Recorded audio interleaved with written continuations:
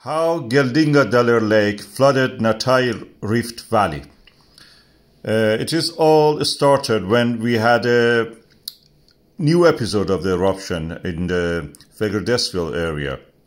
The volcano itself was dormant for more than a week.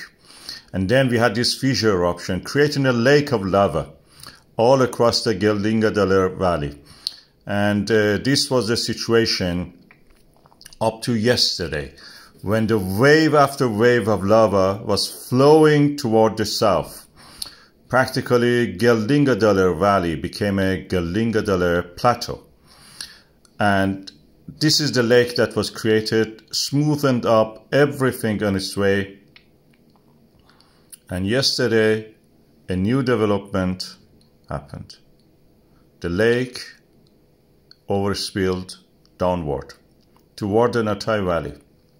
This was the first time from a new path it actually created for itself, shortest route.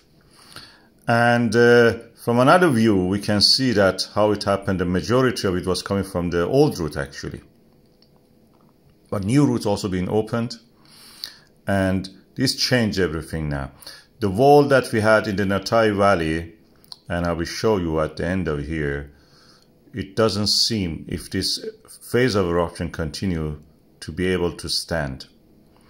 The lava is flowing down toward the Natthagi Valley, and as the eruption continues, it will add more lava. They will travel faster and farther because the area is already flattened almost, more or less, by the previous floods of lava.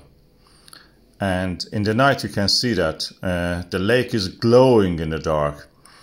Geldingadalir Lake, which is now a plateau actually, is shining, glowing in the dark.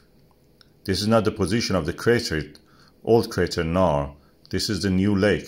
And the plateau is shining. I've marked the spots that actually may flood and overspill.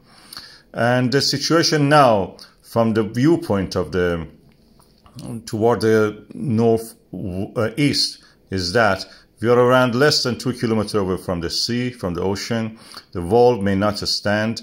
Of course, there is a little bit curvature on the road, so it may be more than 2 kilometers, around 3 kilometers to the sea if it curves.